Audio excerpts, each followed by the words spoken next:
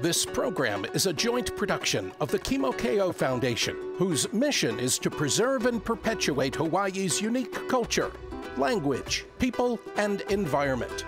Information is online at kimokeo.org.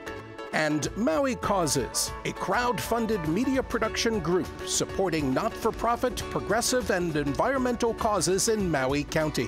Join us on the web at mauicauses.org. Hello, kako, Maui. Welcome to the Kimokeo Foundation show. And I'd like to thank Maui for the year 2018 and the series that we had. And we had a few things on the series, but really appreciate that. We're coming up to the Kimokeo Foundation 2-year celebration.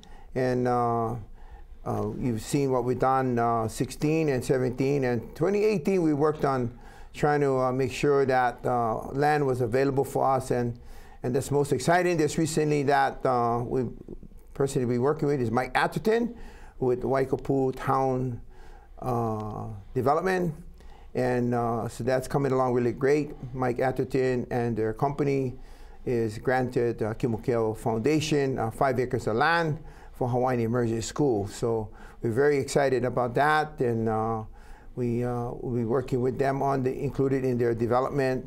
And so again, Kimokeo Foundation would like to thank Mike Atherton, Waikapu Town Development for that. And as you know, the Kimokeo Foundation is about preserving, perpetuating, and educating Hawaiian culture. And we have taken Hawaiian language as the key thing. And so we're going to be working with the Hawaii Nei Immersion School.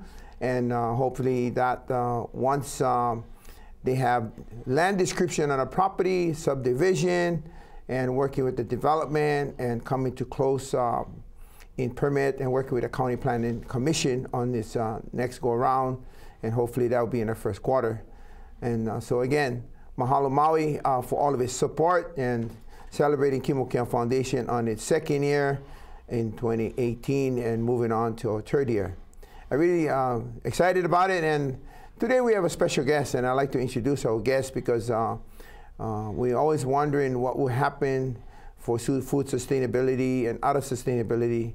We have an interesting guest today and a very special guest, Steve Rose. Steve? Aloha. I'm from the Maui Hemp Institute for Research and Sustainability. My title is Chief Executive Hempster, and we created the Institute about 4.5 years ago here on Maui, and our goal is to facilitate the revision of the 3rd wave of Hawaiian agriculture and leading the way with hemp. Well, that's great. And then this is the Maui Hemp Institute. And then the Maui Hemp Institute is a research and sustainability.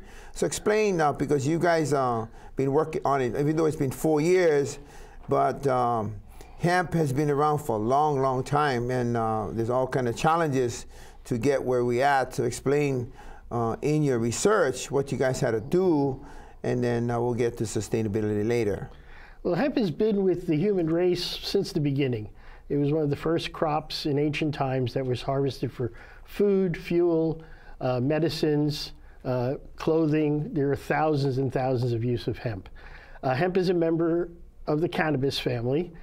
Its cousin, used for recreational medicinal purposes, contains THC. Hemp is the cultivar of the cannabis plant that has no THC, or 0.003.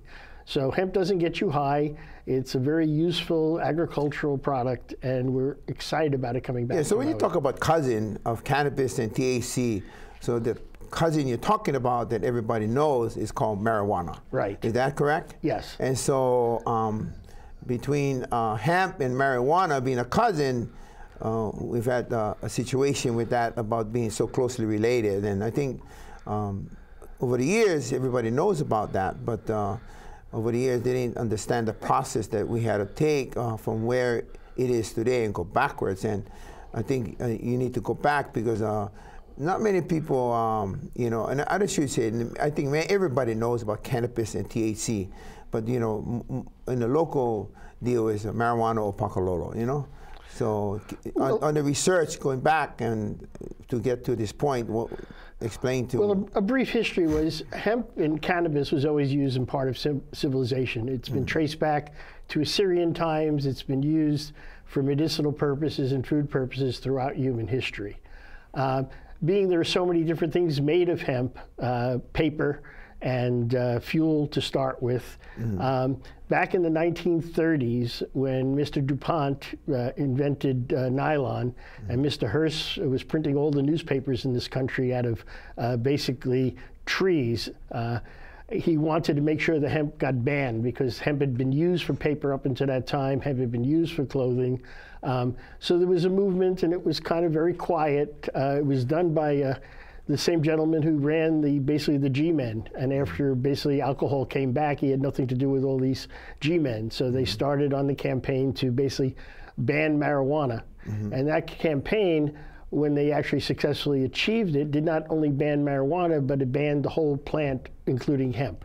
So as of the 1930s, hemp, which has no THC in it to speak of, basically was a Schedule I drug. It was actually scheduled higher than most of the opiates and things like that. And the Schedule I basically made the federal government crack down and basically eliminated hemp farming in this country, except for a brief period in World War II when we needed hemp for our Navy.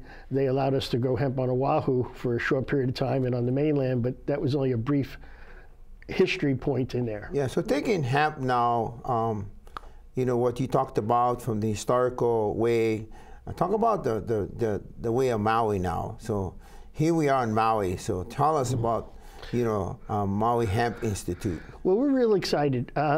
As of yesterday, our Congress passed the new Farm Bill, which should be signed into law next week, I'm sorry. Flabbergasted, it's so exciting. Once that's signed and in law, hemp will become like corn. It's going to go back to being an agricultural product. We've been waiting for hemp to come back to Maui because of the many, many uses it has and the way it can actually help our new agricultural processes come into place. We're starting to call it the third wave of Hawaiian agriculture led by hemp. Yeah, so let's go back to what you just said, that the House signed the bill, but the bill has to go to the president, right? Right. And the president has to sign that, right? And he should sign it. He's already agreed behind the scenes to sign it. So you feel confident that the whole President Trump will sign that? Yeah, you'll see the fireworks coming over my house in Kihei on Wednesday when that gets signed. We've been waiting a long time, and it's going to allow us to actually move all our plans for the past couple of years forward, and we should have hemp in the ground. We're planning to do our first plantings on Maui during the long season in the beginning of March. Yeah, but that's a congressional part, right? Between the House and Senate in Congress in Washington, D.C.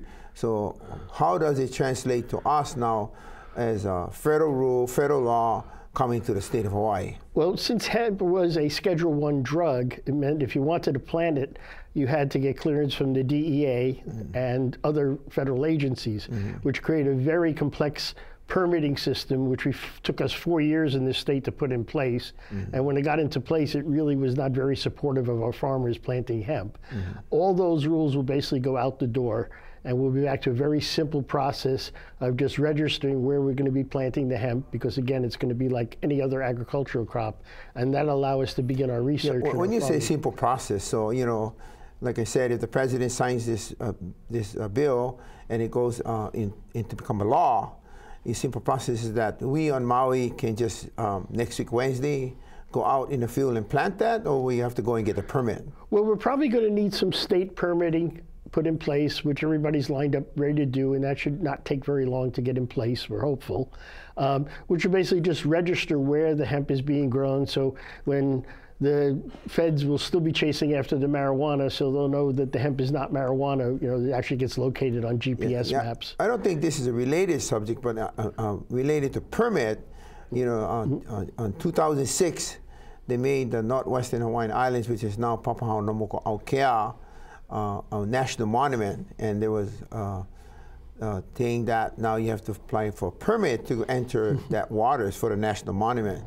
Well, the language to me was, you're okay to go in it, but it was not so, Steve. Yeah. We had to apply for a permit that they did not have in place. It was a brand new process, and they didn't have an application in place. It was a makeshift between DLNR and interesting stakeholders how to go about that. It was really difficult. So when you say that that permit is to go into place, so it's not in place right now. It won't be, and until the law actually gets signed, everybody's kind of holding back. One of our sponsors Ananda Hemp has lawyers in Washington that have been advising the Institute with the current status. They've actually helped put the law in place. Senator McConnell, who lives in Kentucky and where most of the hemp is being grown in his backyard by old tobacco farmers, has been kind of heading the movement. So we should know in the next couple of weeks what it's going to take. We've spoken with everybody, all the powers that be in the Senate and the State Department of Ag, and it seems like they're going to work with us this time to really kind of move forward so we can get hemp in the ground pretty quick. Well, in legislature, Representative Senator Gabbard was working actively with the Maui Hemp Institute. And so is he still on board and working with the Maui Hemp Institute? And do you still communicate with him or with our legislatures in Oahu and understand that I guess because, you know, when you say permit, you know, the people don't understand about, right. You know, when you're saying that the president signed it and fireworks going to go out next Wednesday and people going out, you know, as far as a layman's message giving to us that we're permitted to do that, and then we have to go to the state permit, you know. So we're not actually going to be able to do anything until the state of Hawaii sets a permit process for people to farm hemp. Is that correct? Correctly, and Senator Mike Gabbard is one of the hemp heroes, along with Cynthia Thielen of Hawaii. They're the ones who actually have been pushing at the state level to basically support the hemp movement. Senator Gabbard basically will be working with us as soon as this law gets passed. We'll know exactly what we have to get into the legislature in time. We're working with him. We have people ready to write whatever needs to be written to be presented in time. So we're very optimistic that the process is going to move smoothly. We're very lucky. Our new mayor, Mike Victorino, is what we call a Hempster. He's a pro-hemp guy. He's been to all our hemp events for the past 4 years, even when he was out of office. He's come up with some outrageous ideas for bringing hemp to the island. Kelly King on our council, she created the first hemp event here 4 or 5 years ago. So we have a local government that's pro-hemp. I've spoken to everybody. I think things are in place now with what you're talking about, kind of what you say. And so now as someone who's interested and excited about doing this hemp growing, you know, they're just waiting for your guys, Maui Hemp Institute, to filter the process of permit between the state and locally and ready to go, you know? Exactly. And so now when you explain the third Hawaiian generation of farmers, what do you mean by that? Well, actually, I know you 19 years already. Correct. And when I first met you, you invited me to an Ava ceremony, and the kahuna talked about the third wave. Correct. The first wave were the original Polynesians. The second wave were the Westerners that came. And the creation of the third wave is kind of us who actually live here. You know, our young children, both Hawaiian and others who've settled here and call this place home. And we've kind of banded together and created a new way of looking at things. One of our farmers, Kimo Simpliano, is basically on our ag committee.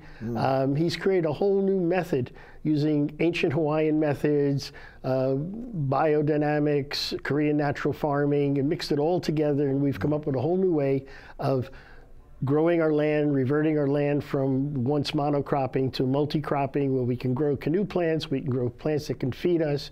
We've done a demonstration project before his farm on the west side burnt down, but we had enough plants in there that could basically nutritionally feed an island, you know. But you've been working with also a nonprofit here called Aloha Action.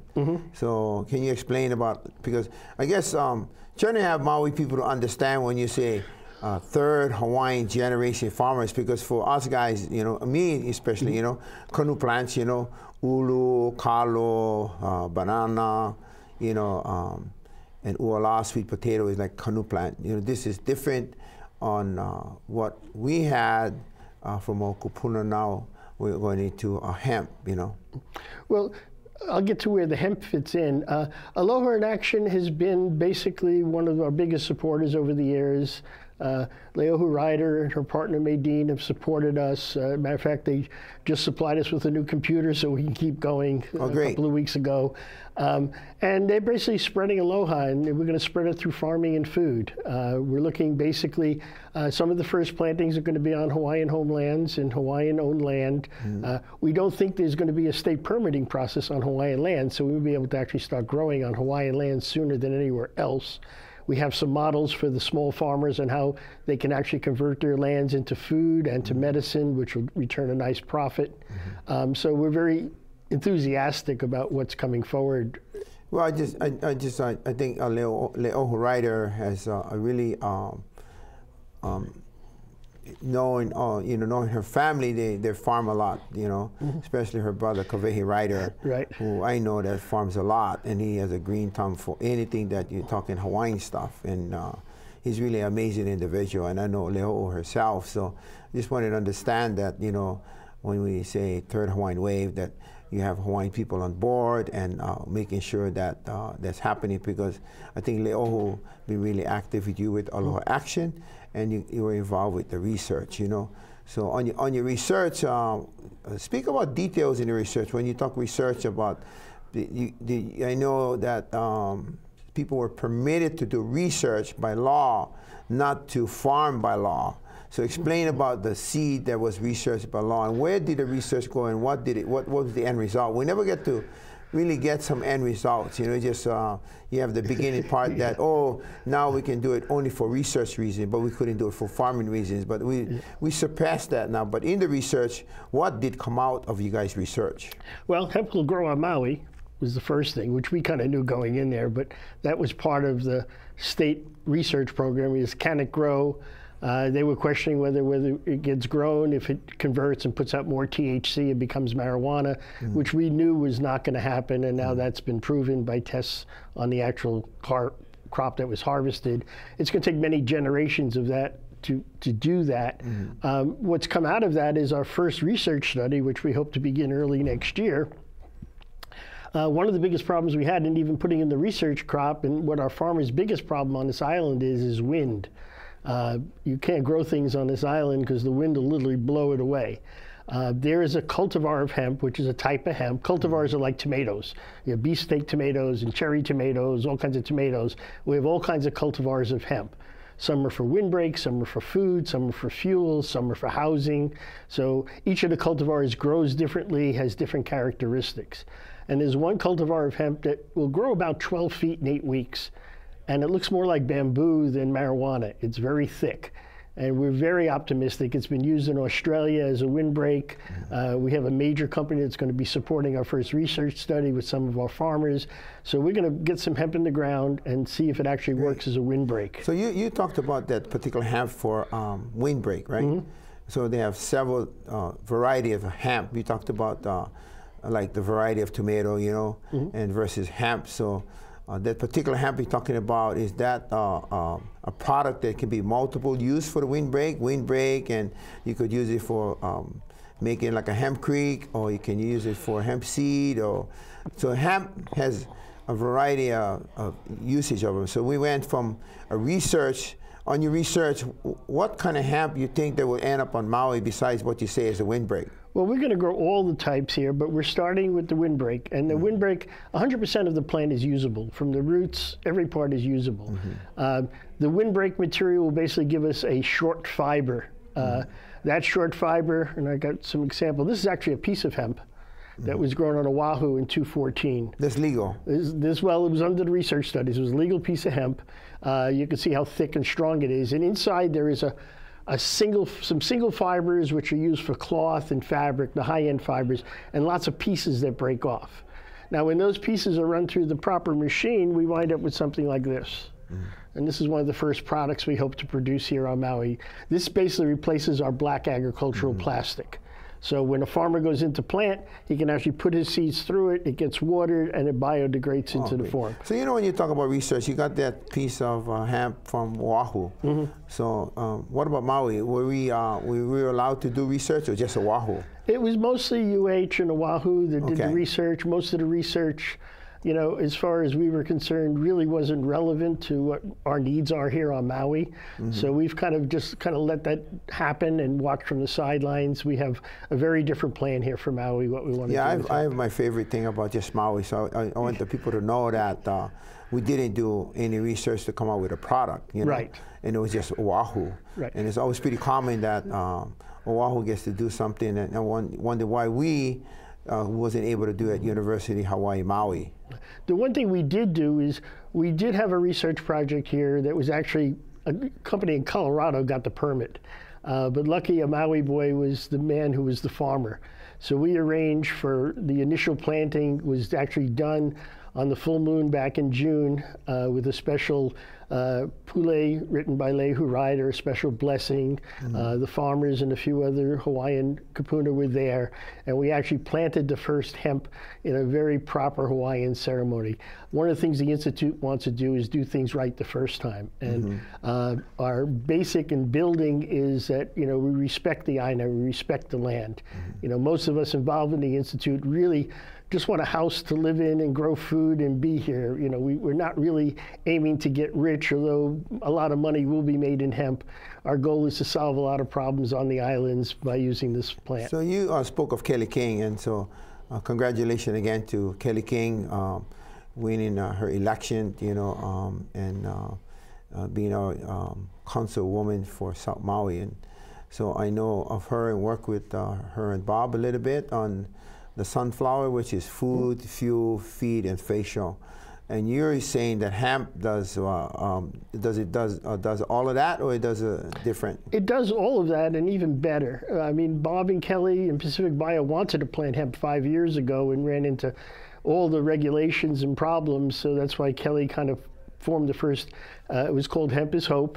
It was our first gathering of all the, we call them Hempsters on Maui, and we began our hemp movement back about 5 years ago. Unfortunately, the permitting process that they were put through kind of led them to the other crop, which is sunflower. But we're pretty sure that once the hemp starts to get planted, a lot of those sunflower seeds will start to get mixed with hemp. One of the nice things about hemp oil is it doesn't go rancid.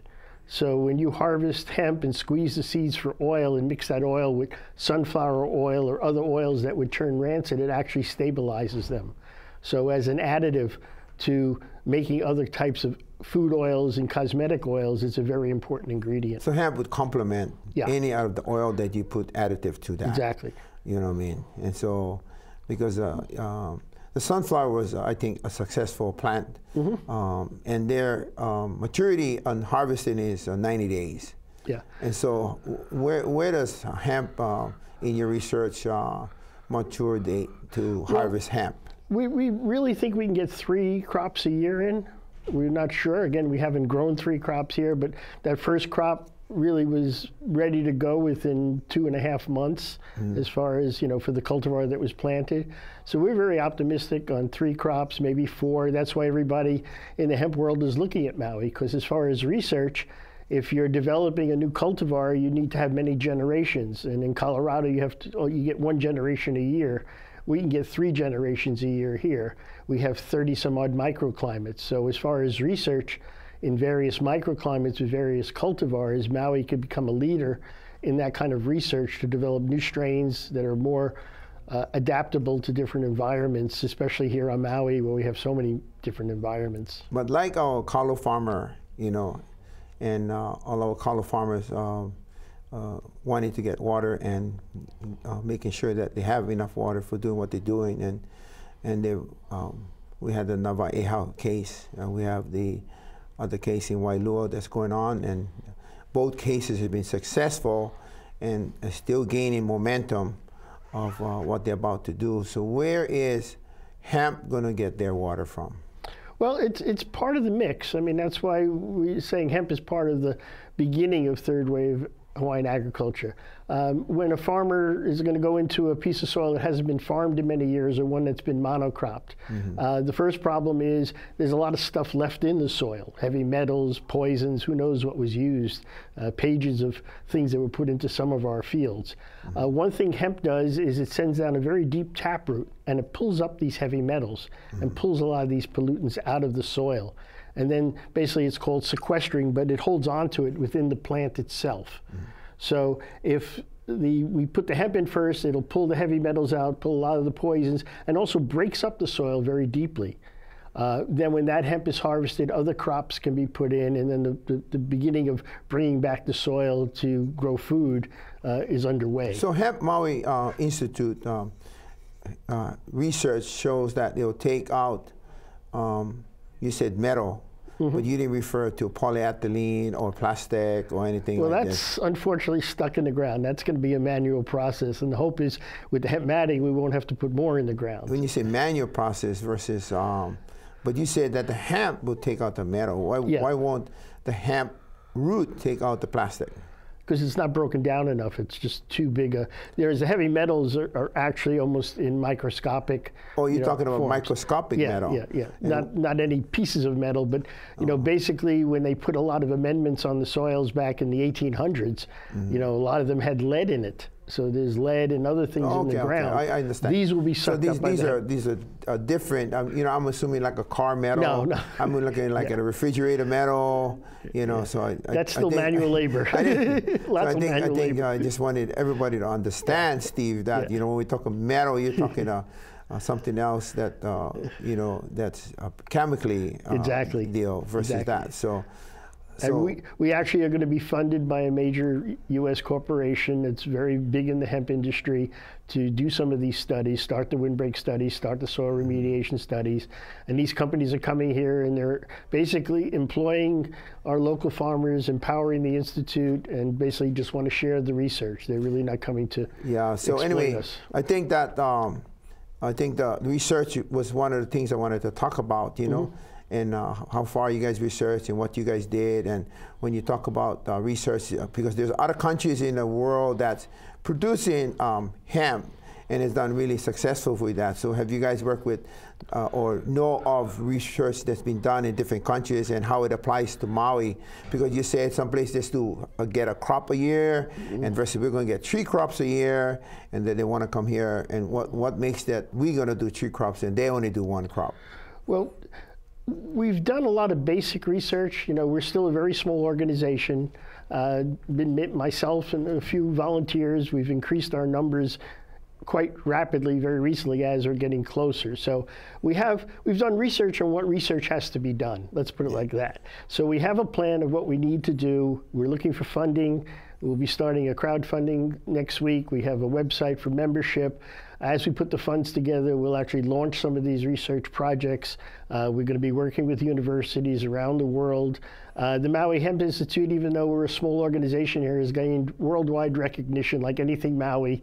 Everybody's looking at us. They all want to come here and work with us. Well, I think that's great that what you guys have done with research and Maui Hemp Institute, and regardless of what you say, that your group is small and everything else, but Maui's always been a special place, and draw some special things to the island here. But even at what work you guys have, so I think that congratulations goes to you and the Maui Hemp Institute Ohana, which includes a whole people behind there and the machine that makes it possible. So congratulations on your research. Thank you. And we are an Ohana. We've actually taken the Ohana model in putting our institute together. We have members that are part of committees. Our committees have committee chairs. They meet in council. We have an executive council, and then we have a bunch of kupuna that basically kind of look over everything and tell the young folk what they can't do, but we're really trying to become a very youth-driven organization. We want the future of this island to run this organization. Well, awesome. I think that you guys have taken a structure from a kupuna level down to the makua level, and now taking it into the future. So I think that really exciting of a new product in our farming industry, Maui Hemp Institute. We're going to take a little break. This program is a joint production of the Kimokeo Foundation, whose mission is to preserve and perpetuate Hawaii's unique culture, language, people, and environment. Information is online at kimokeo.org. And Maui Causes, a crowd-funded media production group supporting not-for-profit, progressive, and environmental causes in Maui County. Join us on the web at mauicauses.org. Steve, we talked about research, and I want to go back to what you call about Maui Hemp Institute research and sustainability, you know, because there's a big difference about making people understand that you guys are doing research and sustainability, and you actually want to have other people that farm the product, and you're just helping them to understand the product and what market is out there for them, you know.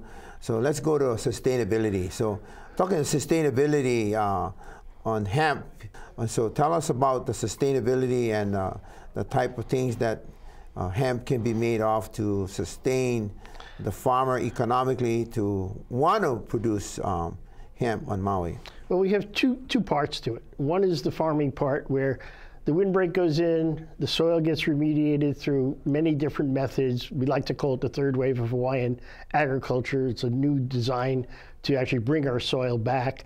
And then we start to grow basically our food forests, which is all the Hawaiian canoe crops, and I call them airplane crops, the Molokai potatoes and the things that came afterwards. Hemp is one of the airplane crops. What hemp adds to the food mix on the island is very important, because hemp basically is very high in protein. It's the highest source of protein of any plant, and it's also very high in omega-3, 6, and 9, which is essential for human skin. A lot of people take their omegas through fish oil, but you got to take 3 to 5 times the amount of fish oil as you do hemp oil, because hemp has the 6 and 9, which allows the body to absorb it. So as a food ingredient, it's very, very important. Basically, during our Hemp History Week, which we run every year, we've done a hemp beer, which Maui Brewing Company is working on. We hope to have a canned hemp beer in the future with Maui Brewing Company. They're supporting the Institute. They have a contract out right now for 2,000 pounds of organic hemp seed. So we're working on the route to get the land organic and grow those 2,000 pounds so they can make the beer, but we already have customers for the food aspect of it. John Cadman with Pono Pies, he can't wait to add the hemp to his Pono Pies, because hemp and ulu, or kalo and ulu and hemp and moringa, which is another airplane crop that we're growing, which is very high in vitamin C nutrition. Those 4 crops are nutritionally complete. If you make them into flour and make pancakes out of them, you can live off of those. So we have crops now that we can grow here in large quantity, hemp being the last one having the protein to it, that can literally nutritionally feed our island. Now, it's not cornflakes and milk. You'll have to have pancakes and simple little koi syrup on it. But, you know, we are devising ways that we can feed our island using the canoe crops and adding the few other crops we need to it. And the other part of it, too, is that a lot of our farmers, you know, hemp is a very valuable crop when grown for medicine. So part of the mix is growing some of the hemp for medicine. The value out of a medicine crop could literally pay all the farmer's bills, and he can grow the taro just to feed his people and not have to pay his farm bills with the taro. He can pay it with the hemp medicine money. So that's another aspect that's being added into the mix. I see hemp being a really sustainable product, but, you know, again, I see hemp as a challenging thing for some of the structure, you know, land, water, infrastructure. You know, I know that some of the farmers are paying just for irrigation on like a kalo, $3,000 for a drip system for kalo, you know, and I think that between that they have to look at what you're talking about geologically, the soil. You know, when you say remediation of making sure the soil is, you know, nutrient or ready to do that. Even in remediation, there's remediation in old style of not old style, but kalo growing, you know, where they use some of the grass to put back in the kalo patch wet, and then when the grass turns like almost back to soil, then it's kind of ready for plant. So when you talk remediation or geologically of the soil, you know, so how long would that take before we get a hemp product out? Or you don't need any remediation of the soil, you'd be able to just do it right away if you did have. So I guess I'm trying to understand that for us to get to the value of the product of hemp, to make a living on that, you know.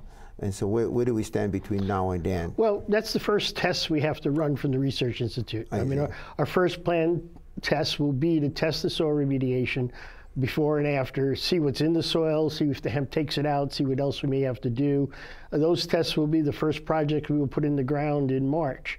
But the real exciting part about sustainability, I had lunch with our new mayor, Mike Victorino, a few months ago before the election. And he said he's going to make sure that Portuguese sausage and cabbage and carrots is Portuguese to stay around. No, I'm just joking. I hear you. But he came up, he out-hemped me, and as a hempster, that's great. For 50 years, he came up with this idea. You know, I was complaining about the streets being torn up for the R2 water, which is the effluent out of our wastewater treatment power. We water golf courses with it, and we don't want to put it in injection wells. It still has heavy metals in it, cosmetics, all kinds of things in it. So Mike came up with the idea, and we're hoping to really get some traction on this as soon as he gets into office. Right behind the Kihei wastewater treatment plant is 150 acres of ag land owned by the county. So the plan is to take the water from the treatment plant, run it up to this dry ag land, and we probably get some federal support because it is sewer water, and grow hemp on that land. The hemp will clean up the soil because it's dry land that hasn't been used. Awesome. It should clean up the water, so when the water gets into the aquifer, it'll be clean. And then he wants to take that hemp and build houses with it. Hemp makes something very interesting called hempcrete, which when they add it to lime and the hemp fiber is stronger than concrete, is mold and mildew resistant, fireproof if it's done right, and an incredible product. 100 acres of hemp can build three bedroom houses, we're told. So we have to figure out those numbers, but with 3 crops a year, we have a lot of acres. So the idea is to harvest that hemp and start building our homes out of hempcrete. Yeah, so going back about other countries and some of the research you guys do, because you guys are using some, I hope that you're using some of their studies on what's going on with them, because I understand hemp is creek in Canada, hemp creek in Australia, and I have a close friend that paddles canoe with me.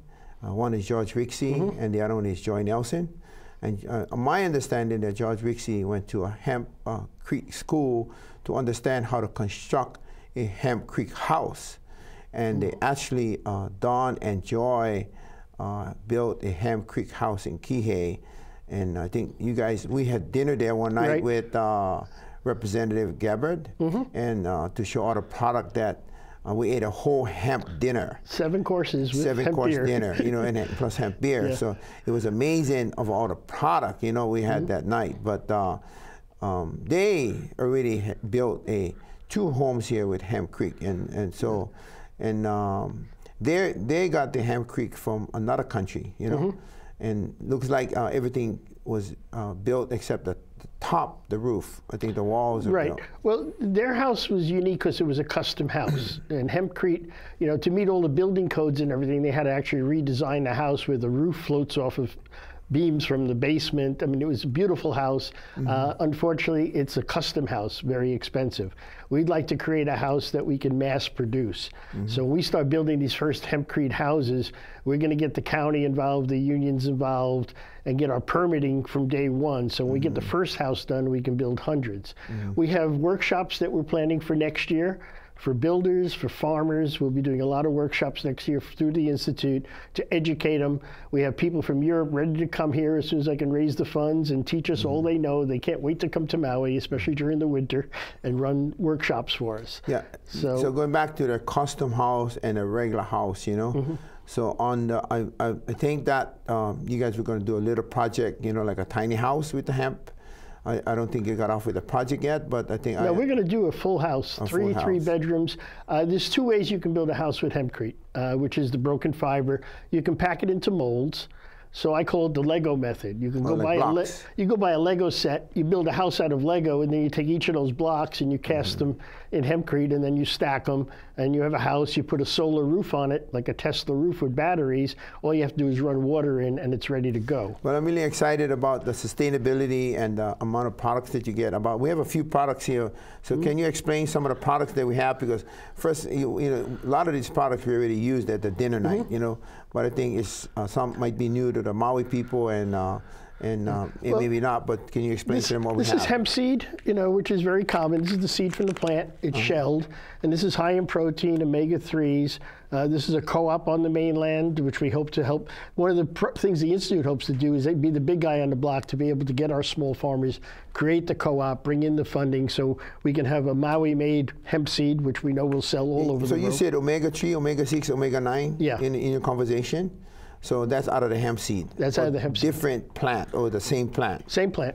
Same plant. One plant, it does all the omegas, which is 3, 6, and 9, and then it also is very high in protein, and it also has a lot of other nutritional benefits. Yeah, just recently I was at a fundraiser at Nalos in Kihei for Pacific Cancer Foundation, and there was a broker, a fisher broker, that donated a few 100 pounds of salmon, and that was about omega-3. Yeah. And then you in your conversation said that hemp seed or hemp has more omega than just fish oil. Well, the thing is that for the body, salmon is very high in omega-3. Correct. However, for the body to use the omega-3, it needs the 6 and 9 in a ratio, okay? And that ratio of 6 and 9 is in the hemp seed, it's not in the salmon. I see.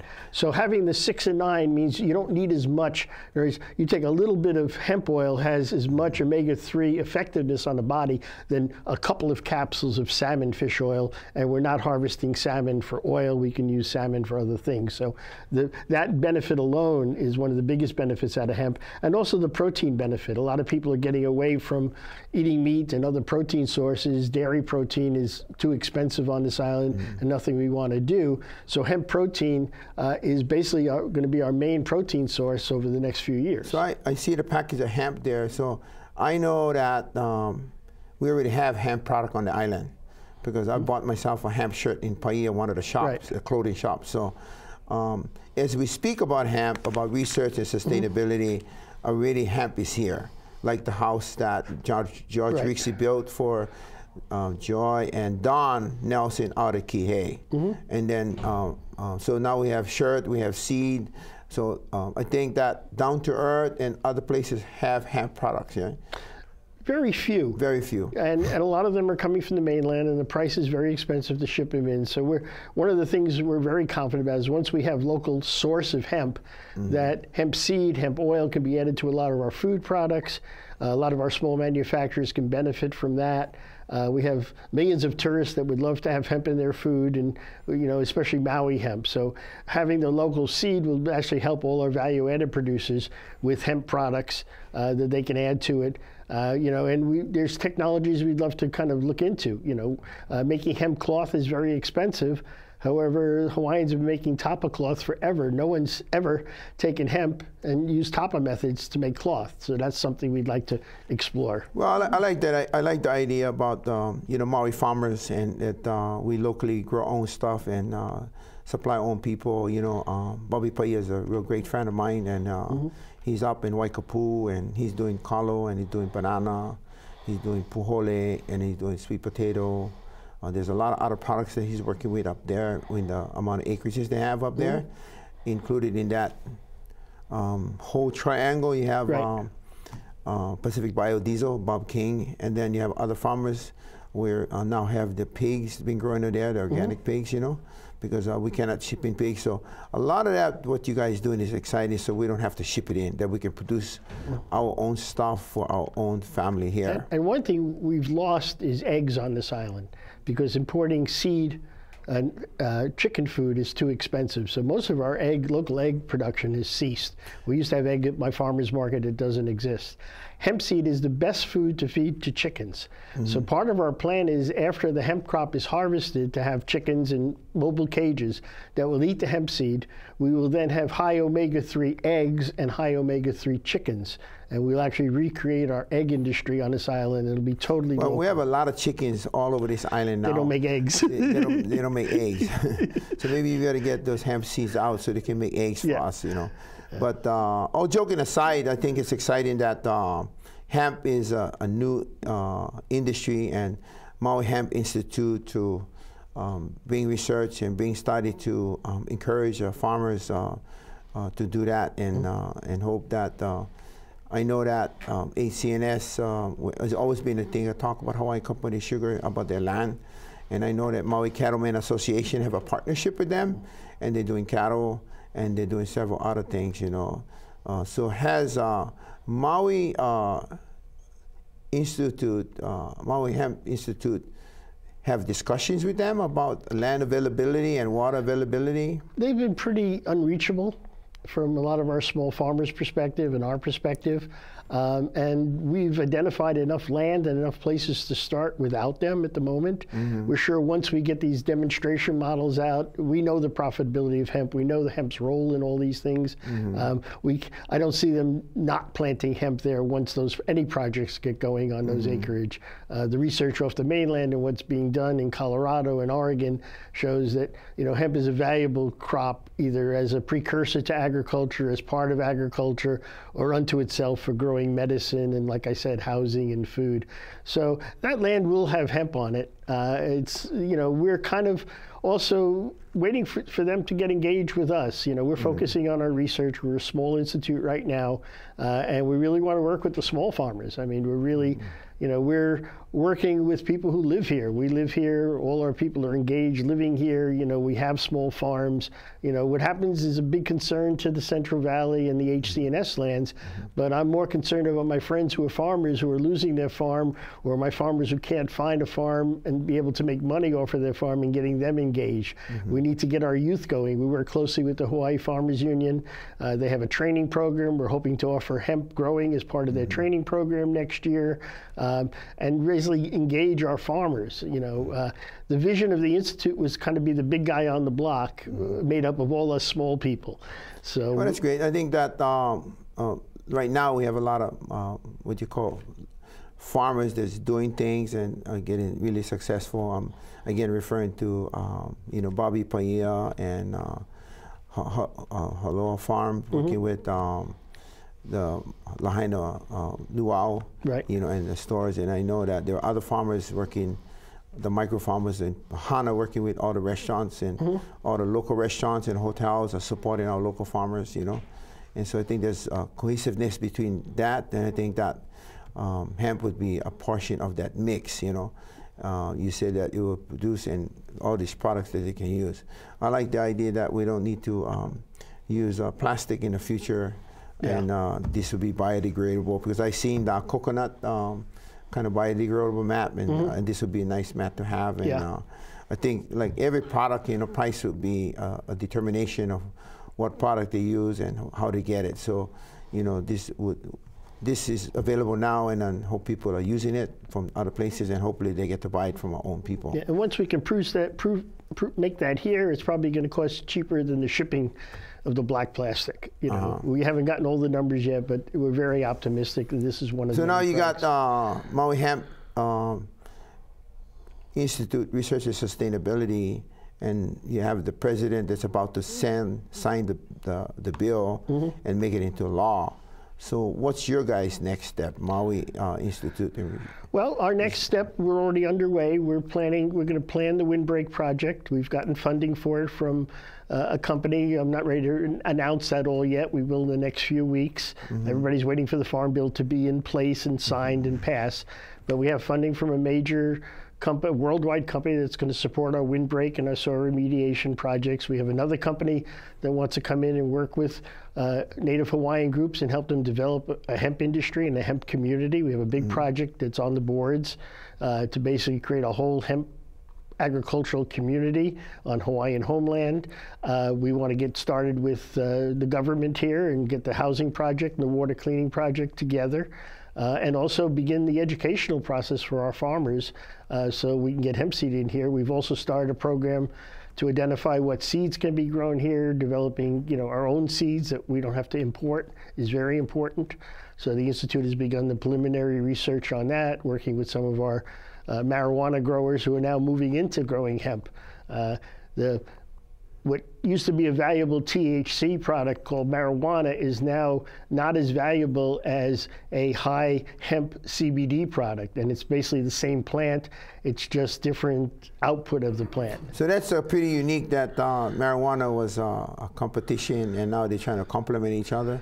They always did. And then now you're saying that the marijuana growers, so we have marijuana growers with license, right, and permit. Yeah. So how many? We have only 1 or 2 growers on this island, right? Well, no, we have, basically, if you have a medical card, you can grow 10 plants. So we have medical grows where people have gotten together, put the greenhouse together. 10 people can grow 100 plants in one spot. Pretty smart. And share it.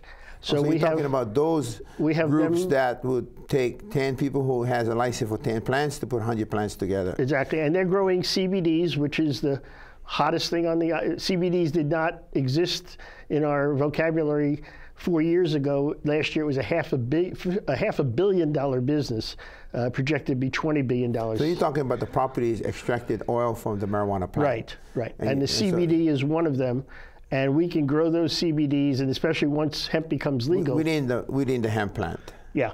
And so that can be extracted to be part of that industry. Yeah. Well, basically, it's part of the medicine industry. The two, they call them cannabinoids. There's over 100 in the cannabis plant. Okay. One of them's THC. One is CBD. Those are the two most popular medicines. Right. The CBD medicine is, once hemp is made legal, okay, with the Farm Bill, is totally legal to grow.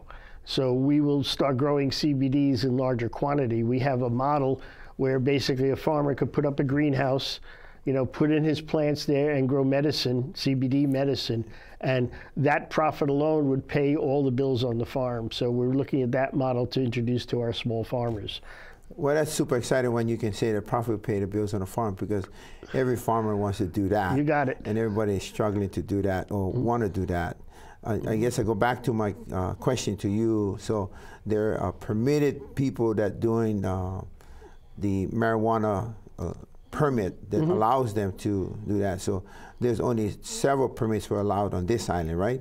They have 2 permits that I understand. Well, those permits had to do with the state plan for growing hemp, and that program is basically over with, and there's no research at that level happening. I'm referring to the marijuana permit people. Those are basically people who are growing under their medical cards. So and that's anybody. So no, but there is remember there's a state that gave permit for people to grow up to certain 1,000 square feet of marijuana plant in a nursery, and they're using it for medicinal use. Well, that's just our dispensary here. That's okay, go back. So maybe the dispensary people. Yeah. So is the dispensary people going into the hemp business, you think, or no, just doing dispensary work? Well, they are in the hemp business because they are producing CBD extracts and selling them at the dispensary. So they are, you know, it's all cannabis. It's called marijuana. It's called hemp. It's called a lot of things. Okay. The cannabis that's high in THC is one medicine. The cannabis that's high in CBD is another medicine. The dispensary is producing all of those and everything in between. But we also have a lot of locals now starting to grow the CBDs because it's legal, you know, and those CBDs are being made into products. We actually have 4 or 5 companies now producing CBD medicines locally on Maui. Oh, cool. You know, and they're starting to get into the medicinal field, and we're looking to, you know, move that forward. And a lot of them are doing a lot of research. You know, we believe we have some answers that other people are looking for. We're not ready to share them yet, but our growers, you know, have been looking into CBDs now. You're saying that you don't want to share that, but we're looking at in this Maui Hemp Institute, working with local farmers or small farmers to communicate together and work together. Is that correct? Exactly. We're sharing amongst ourselves. We're not letting it out to the world yet. Oh, I see. We're a very Maui-centric organization. We believe if we do it here on Maui, the rest of the world will see it and adopt it. But our institute has been focused on Maui. We're all Maui people. We really want it to happen on Maui first. I think that's exciting that Maui Hemp Institute done the research and talk about sustainability. And I looked at Maui Hemp Research, Maui Hemp Institute, adding economics to the local farmers. So it's really exciting that you can do that, you know, and making sure that we don't. And the most exciting thing is just ecosystem, health, self-help, you know, taking care of the land and making sure that we don't go to the landfill. Exactly. So I think the product you're saying, we don't go to the landfill, you know, at all. It all stays there. You can even make plastic. Everything that's made with oil can be made with hemp. Plastics, fuel, Ford built a car out of hemp. There's actually, Jay Leno had a feature on a hemp car. We're making surfboards out of hemp. Hemp is used in high-tech batteries now. It's even used in rocket fuel. So hemp has thousands and thousands of uses which are just now beginning to be explored and come online now that the ban is being lifted. And a lot of that will affect our local economy. I'm really happy about what you guys found is Maui Hemp Institute, and really happy you're working with the third Hawaiian generation. But I want to just say in closing that, you know, that the hemp industry, don't forget the Hawaiian basic taro and banana and ulu and sweet potato. It's all part of the mix. They're canoe plants, so hopefully that hemp can be a fertilizer or some kind of complement to our Hawaiian plants and Hawaiian farmers, you know. And I know that you guys will be working with the community and working with the local farmers. And it's really exciting that you guys have gotten that far.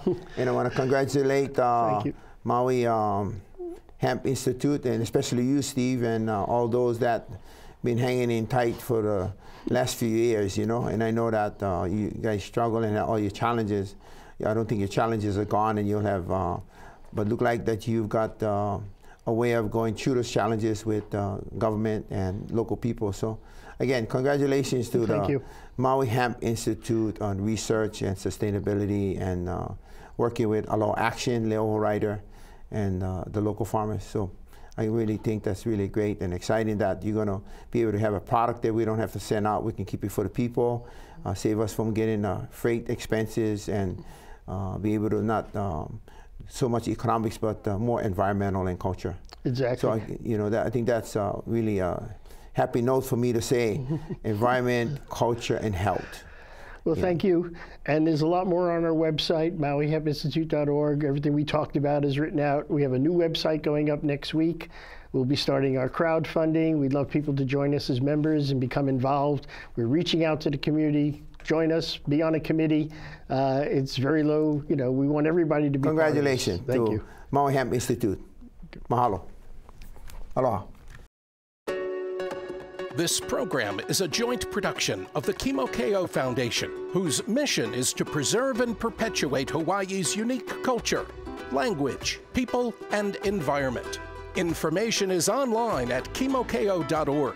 And Maui Causes, a crowd-funded media production group supporting not-for-profit, progressive, and environmental causes in Maui County. Join us on the web at mauicauses.org.